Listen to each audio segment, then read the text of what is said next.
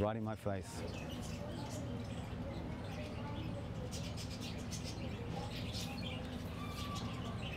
Looking into the camera, yeah? Yeah. Okay, Jim.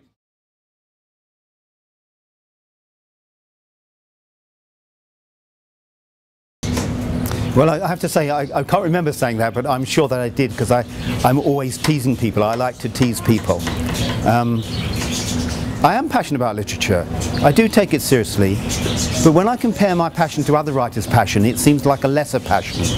And I think I have an explanation for that. I mean, first of all, I think it's bad to be consumed by something. To have literature as the only thing that's important in your life and to ignore everything else. So yes, I am passionate about literature, but I'm also passionate about politics, I'm passionate about music, I'm passionate about gardening, I'm passionate about the wildlife, I'm passionate about walking and about the countryside. So it's one of my passions, it's not an all-consuming passion. But I think there's a second thing that needs saying, really, that in England, and not so much in the rest of Europe, but certainly in England, there's a tradition of writing which has developed in the last 100 years, I guess, which is autobiographical writing, in which a writer will say the best thing you must write about is your own life, your own experience, your own marriages. So if you've been married 3 times, you write about divorce and adultery and such thing. If you're a university professor, you write about universities. But my life is not the kind of life that lends itself to that kind of literature. You know, literature loves disease. It doesn't like good health. Good novels like death, they don't like long life. Good novels like war, they don't like peace.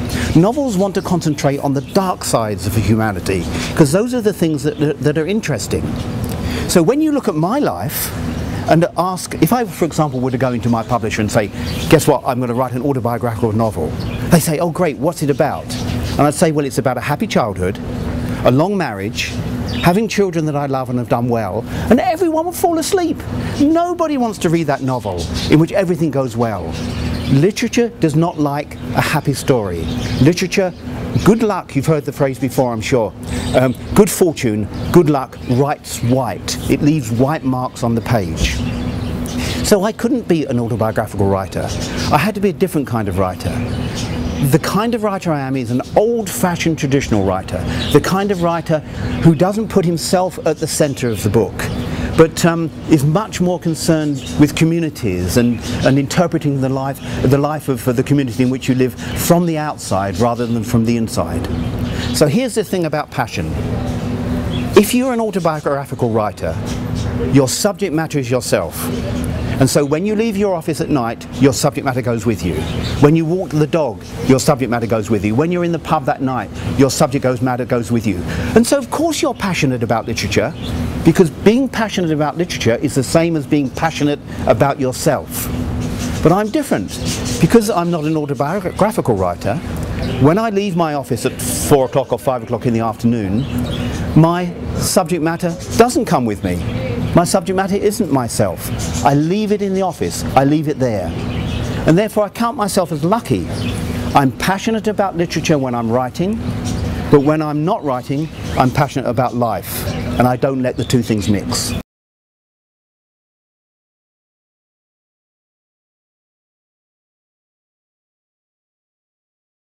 Well, here's the thing, you mentioned a novel actually, which is my most autobiographical, because I have been a political activist all of my life, a political activist on the left. And I get more left-wing as I get older. I know that goes against the trend. In England, most people start off as left-wing, and by the time they're 50, you know, they're raging right-wingers, and then they die as racists and homophobes and sexists. But for some reason or other, I haven't inherited those genes. But what has frustrated me in politics is the English lack of passion about politics. In England, you know, it's a strange thing, unlike anywhere else in the world. If, for example, you had a collection of writers sitting around discussing, English writers, if anyone was too serious for too long, that would be considered ill-mannered. It would be considered a faux pas, and someone would interrupt with a joke or with an anecdote. Because in England it's considered to be ill-mannered to be too intellectual. There's a kind of an anti-intellectual tradition in England. Whereas anywhere else in the world, if you were at a group of writers and someone was being serious and you interrupted with a joke, it would be you who would be thought to be ill-mannered and inappropriate. So there's this anti-intellectualism in England, and the other side of this anti-intellectualism is a kind of hostility towards politics. And I hate that, and I love it at the same time. I wish that we had more political passion and turned out on the streets as they're doing at this very moment in Libya and changing the world. But English people are too polite. They're too obsessed with the protocols of not making a fuss. How many times have I done this myself? You know, when I've been at a dinner party and there's been some appalling old racist, for example, at the table, making racist remarks about immigrants or what have you. And we English, we never say anything. We let them get away with it because we're embarrassed about making a fuss. So for me, there's this tension between the passion of politics and the bourgeois liberalism of England. And I've been very interested to know which I prefer. And that's what this last book was about, actually, to try and find an answer to that question. I loved being a journalist. I really enjoy it. I missed it. As a novelist, I don't have any colleagues. Of course, coming to the Jaipur Festival is fantastic because you're surrounded by people that, you know, you can talk about books and you can have fun and you can drink. But that's not the everyday life of a writer. My everyday life is that my wife goes off to work in the morning and I spend a whole day by myself. And I'm 65 years old now, and I've been doing that for many, many years. And it's quite testing. When I was a journalist, however, I had colleagues. I always travelled with a photographer. I would always be talking to people. There was always editors to talk with. So I missed that. What journalism taught me, however, and when I left journalism, I'll explain why I left journalism in a minute, is that every word has to count. I remember that I would be asked to write 1,200 words, say, on a particular subject. And I would write 1,400 words. And the editor would come along with his big blue pencil, and he would take away 200 words, and they were always the words I loved best. They were my jokes, or they were my anecdotes, or they were my best metaphors. And he would always take away the ones you love best. And the only way round that would be to if you're asked to write 1,200 words, only write 1,200 words and make every word count. And I've taken that same thing into writing books. You'll notice that my books are very short, and that's because I try and make every sentence heavy with meaning, rather than writing light sentences and writing books of 600 or 700 pages.